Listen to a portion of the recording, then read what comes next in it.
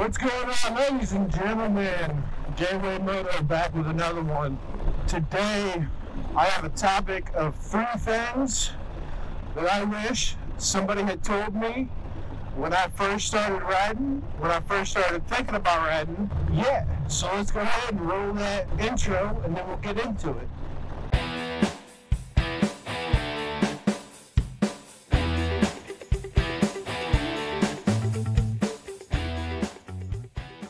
Alright, guys, so let's go ahead and get into it. The first thing, man, the first thing is a big thing for me that I wish I had known about when I first started riding.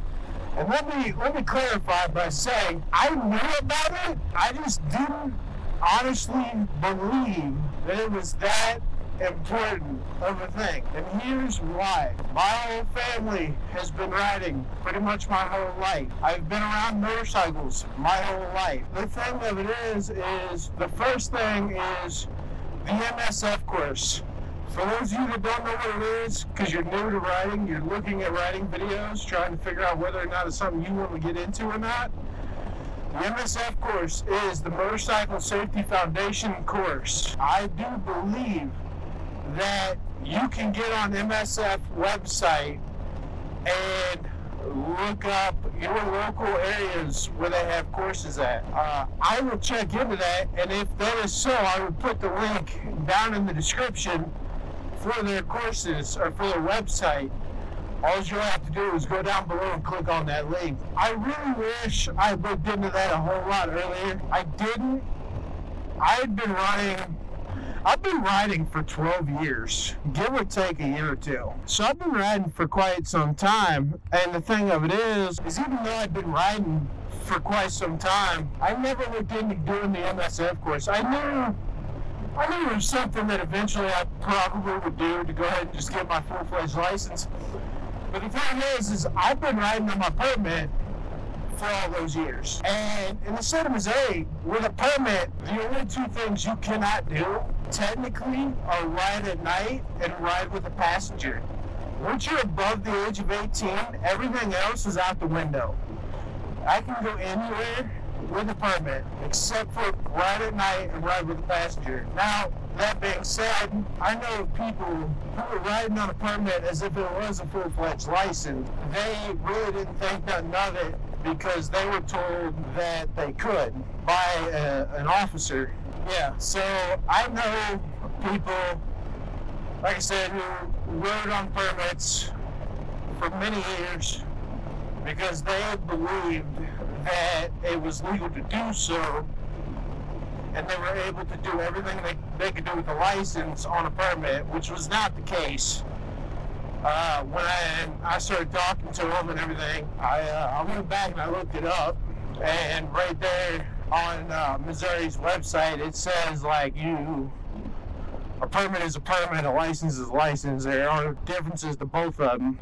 You know, that place is amazing. He went up to the DMV and got his license that way, which if you're comfortable doing that on whatever bike you have, by all means, go for it. I, at this point in time, feel like I could do it on this bike, but it is definitely much easier, and not only is it much easier, I learned a few things in the MSF course that, you know, I knew, but it definitely helped me hone the skills, right? So, that being said, I definitely recommend doing your MSF, taking your MSF. Not only that, there's advantages to it, right? So they give you a card at the end of it because you go through the course. For me, it was a 2-day course, 8 hours a day, right? We're out in the car, out in the yard riding these little 250s that they provide. They provide everything but the helmets and obviously the clothes that you have to wear. We're out in the course and we're riding basically for 8 hours. We're out there doing these courses for 8 hours. And I had a good time, man. I'm not a people person. Like, I'm terrible at meeting new people. I really am. But everybody in my class was awesome. And everybody passed their course. And there was a couple of them I wasn't sure that was going to pass, but they passed, and I'm happy for them. It was great. That just shows you that MSF definitely does teach you something. Because, like I said, I didn't believe that they were going to pass, and they did. So, it's a good thing. MSF is a must. Like, I recommend that to anybody who is new at riding. They teach you how to ride. They teach you how to use the clutch, how to use the throttle, how to use your brakes, your shifter, everything. They teach you all that. It's more so geared at the people who have never ridden before. Like I said, there's advantages to it as well, which the advantages are you get that card, and you can take that card to your insurance company, and you'll end up getting cheaper insurance because you took the course. MSF is a must. The second thing that I recommend, the second thing I wish I had known when I was first getting into riding and first trying to learn how to ride is, man, don't let anybody tell you that the bike that you're riding is too small for you. If you're comfortable on that bike, that is the bike that you need to be on. You definitely want to be on a bike that you're 100% comfortable, that you can control. I've got an uncle, like I said, my family's been riding for my whole life. I've got an uncle that every bike I rode, up until this particular bike, he kept telling me that I needed a bigger bike. Well, I didn't necessarily disagree with him. I didn't agree with him either, right? I started on a 750, like an 80s Honda 750, right? That's what I started on. I mean, there's no shame in starting on a smaller bike. And I get it. A 750 doesn't sound like a small bike, but in comparison, this bike, as far as CCs go, is like 1811. The conversion brings it to like a 1811 cc bike. I had that 750. I was riding that 750, and he's like, "Oh, you need a bigger bike. You need a bigger bike. You need a bigger bike." And I tried to explain to him, like, "Hey, man, I get it. It looks weird. I'm a big guy on this little bike. I understand that, but you got to understand, I don't care what everybody thinks of me. First of all, I really don't. I want to make sure that I'm comfortable controlling the bike before." Wow, I'm really glad I'm not going the other way. Hopefully the road's not like this or on my side. But I was like, I want to make sure I'm comfortable on the bike before I get to a bigger bike that I don't feel comfortable. Because the thing of it is, if you start on too big of a bike, you're gonna be uncomfortable, and chances are you're not gonna want to ride it very often. And there's thousands of videos out here outlining these things that I'm talking about. Yeah, you're not going to feel comfortable on a bigger bike if you're not, you know what I'm saying, if you're not used to riding.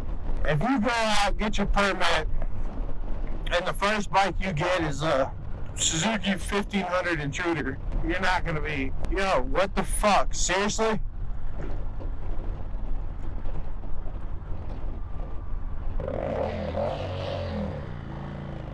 Anyway, I don't know where I was at, but I get really, really pissed off when people do that.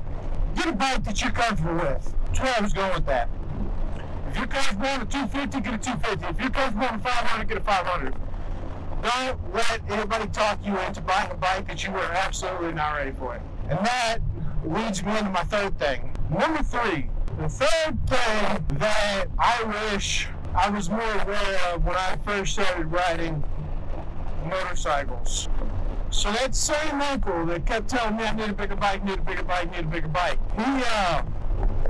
I didn't really go on a ride with him. I've never really been out riding with him. I did, however, take a really short ride, literally to go around the street to a parking lot so he can teach my cousin how to be a passenger on a motorcycle when she was younger. Wow, they're building, holy cow, that's new. I was on my Suzuki 1500 Intruder when we went on that short little ride. It was probably like a mile and a half over to the parking lot and all that good stuff. Well, he made mention, like, hey, you need you rode pretty decent, but you need to you need to ride with people that know how to ride, to get your experience up. I don't know that I absolutely agree with that. I agree with it a little bit, But to say 100% agree with what he said, I don't necessarily agree with it. And the reason why is because, yeah, while it helps to ride with people who are experienced, who know how to ride, you might get with a group of people who are experienced and know how to ride, but aren't necessarily experienced enough to know that you're not able to ride at their skill level. Meaning, they might be on like roads like I'm on right now. Like you see, there's a lot of sharp turns in that road.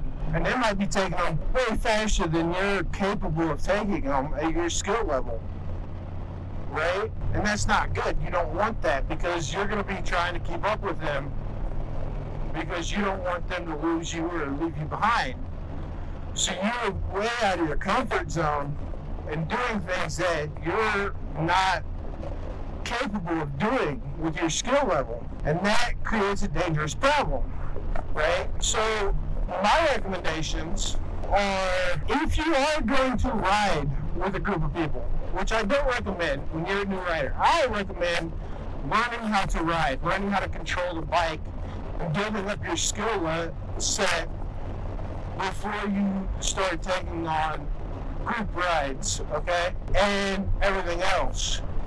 If you are going to ride with people, make sure that you're riding with people that understand that your skills may not match theirs, and that really, in all honesty, you need to be at the front of the pack, because you should be leading the pack with your skill set. Because if you're taking a corner at 45 at the front of the pack, it means everybody else behind you is taking a corner at 45 as well, right? They're not taking it at 60 or 70 or whatever the heck they might be taking it at. You know what I'm saying? Yeah, so definitely, if you choose to ride with people and you're new at riding, which there's nothing wrong with it, just make sure you're riding with a group of people that understand. Man, that was a good looking SUV. Make sure you're riding with a group of people that understand that your skill set does not match theirs, right? And they're not putting you out of your comfort zone to keep up with the pack that you're riding with. Like, definitely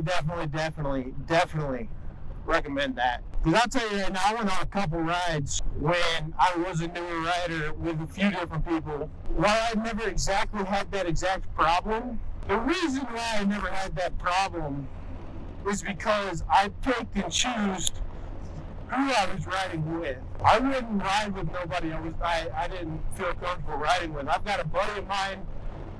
He's like, oh man, we got like this. I used to be in a club. This is how we rode in the club. Yada, yada, yada. This is how I like to ride now. And I'm like, all right, cool. And he's been trying to get me to ride with him, and I haven't rode with him.